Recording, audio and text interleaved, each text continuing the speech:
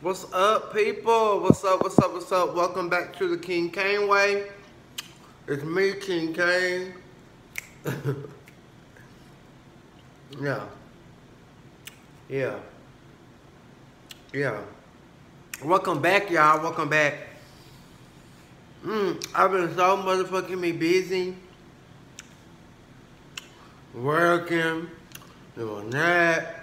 Working on the lingerie line. Really putting my all into who I'm trying to become. You know, I have dreams of sitting with the Allure Swanks, the luxury laws, the Colin Carters of the business. So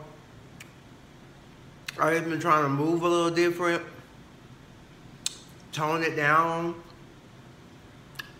physically a tad, and elevation. So anywho, I just smoked me a L. I had some badass gorditas from this little Mexican restaurant across the street. Rice and beans and things. So anywho, I'm gonna hop into this review over Love and Hip Hop Atlanta, season 8, episode 17. I can't stress this enough. I'm so ready for this shit to be over. I'm ready for this reunion to come so I can do what I need to do and move forward. I will not be reviewing any more Love and Hip Hops on my channel. It's just not something that I want to do any longer. So that's that. But anywho, Kirk and Rashida are working on their bistro. And Kirk is there. It's at the bistro. They're doing some type of inspection. Some type of work is going on. It's getting it together. That's what's up. So when they get that shit open, I'm definitely going to go check it out. I think it's called the Frost Bistro. So I think that's really cute. Jock and Scrappy come.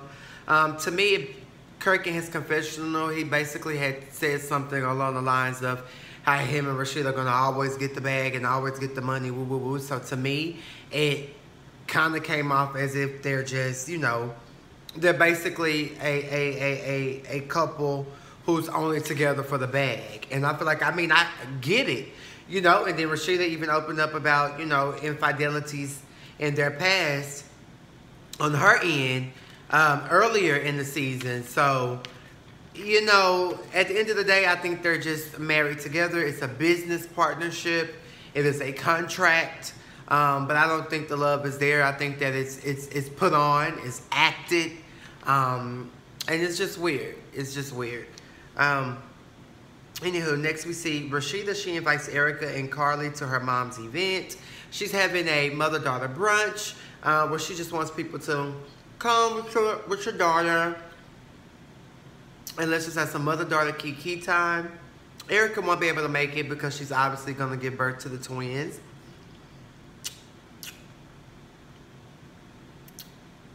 And then Erica goes on to talk about Imani's birthday party and basically how Bambi's mom, Cece, aka Thunder Thighs, how she went up to Mignon, which is Erica's mama, talking about, yeah, it's me. Yeah, it's me. First of all, y'all two grown old bitches shouldn't have no type of beef. Mignon is Erica's mom, Imani's grandmother. Those twins' grandmother. Mignon ain't got nothing to do with Cece, or she shouldn't. Who gives a fuck? I'm sure Bambi loved Imani and respect Imani. I'm sure Imani loves her some Bambi. Because if she didn't, why would she say she want all her family together for her birthday party?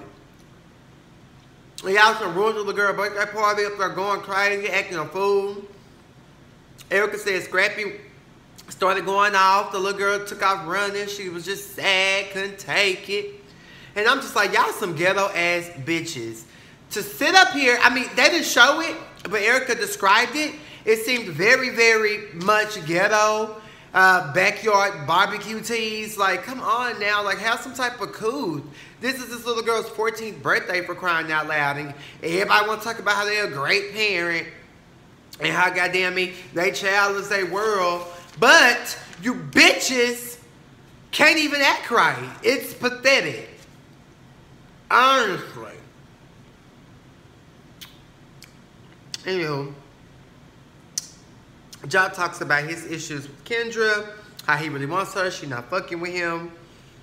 Carly, she basically wants to know who the fuck is on this guest list. Rashida, I don't know what, who you're inviting. You know I don't fuck with Pooh. Rashida's like, girl, Pooh gonna be here, but they don't need to be none of that extra shit in front of y'all kids. That was that. Next, we see Jock. He's meeting with Sharonda, Cena Big Jaw Ass, Carly Red, and Shakana. Well, her big ass legs. Legs can bust a ball. It comes out that Sharonda started the Jock situation. Jock is mad as fuck. He goes off. He's tired of these bitches in his motherfucking business. He checks Cena. He checks Carly. She tried to play it out, trying to leave all cute. Shakana trying to separate Jock from Sharonda. Her big short-legged ass falls, tumbles, etc., etc. It was fucking funny. Her big ass rolled, big roly-poly-oly head ass bitch. I've never been here for Shakana. I just think that she's just here for the kicks and giggles, but it really ain't no kicks and giggles. You know, it's just like lame, you know.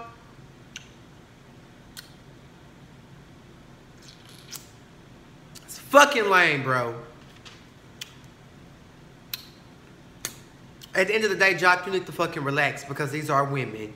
You breaking glass, you throwing shit. You need to calm your motherfucking ass down. I know you tired of these hoes, but you done roasted these hoes. Read these hoes and get up and dip. You done said what the fuck you had to say. You spoke your piece. Goddamn me. Sharonda over there talking about she heard. Yada, yada, yada. Next we see Big Tokyo and her mama. They talk about, you know, her grandma passing. And, you know, her mama's just very sweet. She loves on her. This scene definitely brought tears to my eyes. I can definitely relate to what Tokyo is saying because my grandmother passed in October. And I feel like I haven't really dealt with it because as soon as my grandma died that same month, I had a fashion show that I had styled. So after her funeral, you know what I'm saying, I'm still gotta get back to Dallas and make sure that these designers have their stuff on time, that these models are good, hairstylists, makeup artists, make sure everything is good and copacetic. And then after that, you know, in this business, in this game, you have to keep going, you have to keep growing. So I always wanted to stay doing some things, and then I was working on the bougie effect, and you know, it's just a lot. You know, it's a lot, and then I'm working 2 jobs, and you know, so I can definitely relate to not being able to fully process, you know, the death of her grandmother because she said they were very close. I can totally relate to that feeling of loss and just pain. It's a very painful situation, extremely painful. Next we see Jock goes to talk to Mama D. I'm sorry, Scrappy goes to talk to Mama D. She basically tells him the story about what happened at the birthday party, and Jock's acting like he wasn't there. When Erica just said your big swole ass was over there acting a fool, and that's why the daughter ran out crying. Jock is just upset. I'm sorry, Scrappy is upset because he feel like, damn, I just had a fucking car wreck. All y'all girls want to do is just fucking beef. Like, goddamn, what about me? What about how I feel? What about what's best for me? What about how I feel? What about me? What about me? Yes, Dream Girls. But no, honestly, like, what about him? He's just like, damn, he needs to get some help because his mental is really off right now. Like, y'all doing too much. I'm going through too much. My friend still fucking hurt from the fucking car wreck. My foot was crushed.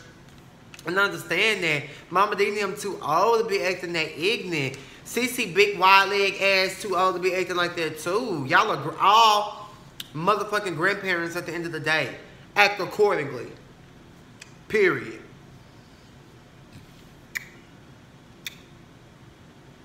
Next we see Carly and her daughter. Her daughter's fucking gorgeous. Carly's daughter tells her that she's taking a break from school because she's been getting questioned about Carly and Pooh's allegations. Maybe because they're still probably filming as the show is on. That's the only way I can see her daughter, like, getting approached in school, because my idea of reality TV is you film ahead of time, put it out there, and you're not filming as it's going, because I don't know if that's a storyline that the daughter's just trying to say to quit school, but if it's not the case and they've still been filming while it's on, maybe the daughter has been getting questioned a lot about it. So she's over it. She can't take it. She tells her daughter that she's taking a break from Mo. She tells her not to settle for less. That's just what it is. Next we see Pooh. I'm like, come through, Pooh. Come through, Pooh.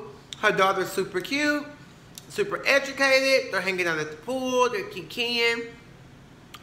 The daughter just doesn't understand, like, y'all was cool. And Pooh is just like, well, girl, she turned all these bitches against me. She like, these girls don't want to fuck with me. And they don't even know me. You know, Pooh's just very childish about the situation. Pooh has always been a bit immature to me. But I do like Pooh. I think she brings that spice to the show because the show is lagging and it's lacking. So anyway, the daughter's college educated. Daughter has a cute shape. Pooh said that they're envy of me when she meant to say they're envious of me. Pooh learned to slow down and use your words. Her daughter tells her that she needs to relax and calm down, and they'll be arguing with these women because she is seasoned. And I was like, yes, daughter, get your mother together with all your degrees, daughter. All your degrees. Little muffin looking ass. You're like a little muppet. But all your degrees, bitch. You told your mama she was seasoned. Pooh, you are old. Everybody, your husband done told you you're older than these women. Your daughter done told you you're seasoned. Don't you think you need to calm down, bitch? I'm just... now. Hell. Next we see Erica had the twins. They're sickly. Prayers to the twins. Prayers to Erica. Jock goes and pours his heart out to Kendra. Kendra's so cute in this scene to me. However, she's still not fucking with Jock. She don't have time. She just needs her time to heal. We're at Rashida's event. Everyone is there with their mothers. And everyone is going around with the mic to the daughters say something to their mother, what they're appreciative for, what they love. Everybody goes around and does these commitments to their mother. Then, after Pooh's daughter goes, Shekinah's like, oh, that's very well acted. But I feel like, shit, if that's my truth with my mama, if my mama a hoe and a freak in the streets, but she's a magnificent mother, provider, teaches me the right thing, I can't help what she do in the streets. But as a mother, what she's given me, what she's instilled in me is something. And Pooh says she got 3 daughters who are all college educated and doing well. And this daughter who's on this show owns her own hair salon. And she's in school for her doctorate or to be a lawyer or something. So, let's say is. So, Shekinah, fat, aqua body ass, gonna say, oh, that was very well rehearsed. Girl, shut the fuck up, bitch. Anybody ask you nothing, hoe? Alright, Shekinah, period. No, she said very well performed. Girl, fuck you. So anyways, Carly gets the mic and she tells everybody about the lie detector test and about how her daughter had to quit school and everything that's been proved against her was false. Carly, why are you bringing it up right now at this event? You just up there looking old and crying, looking like Michael Jackson. Bitch, you look scary as fuck. You like a fucking corpse, bitch. Get your shit together, Carly. I'm not living for it right now. Pooh stands up. She's like, girl, so what did you get a lie detector test about, bitch? We weren't there. That shit could be fabricated. Like, what the fuck is you talking about? Oh, hell breaks loose. Carly's daughter is trying to fight. Pooh and her daughter get up. They're trying to get at Carly's daughter. Carly's daughter's hype. She's talking shit. She's ready to fight. Carly is holding her daughter. Carly looked crazy. This was some color. Purple. Me and you shall never part type tease. It was a lot to take in, and it was weird, but it was hella funny. I think Carly needs to stay away from Pooh and Mo, and she needs to go on vacation, get her diet right, get her makeup right, because she's looking very awkward these days. Next, we see Pooh and her daughter. They're being escorted out. The daughter talking shit, talking about, you finished college in 4. It doesn't take 7. First of all, little Muppet-looking bitch, congratulations on all of your accolades and accomplishments. But everybody got a different story. You don't know people's stories. Some people start college, quit, go back, switch majors, do this, go to a different school. Some credits don't transfer. Bitch, you don't know everybody's story. Shut the fuck up, bitch. Just because you're there don't mean that another bitch can't get there. At the end of the day, Carly's daughter slays you physically. Yeah, Carly's daughter's outfits could have been a little better. However, you know, but you give Candace Dillard tease. So fuck you. You know, take your accolades and move on. So anyway, guys, that's my review over Love and Hip Hop Atlanta, Season 8, Episode 17. Like this video, share this video, subscribe to my channel. Follow me on all of my social media in the comment section. Peace.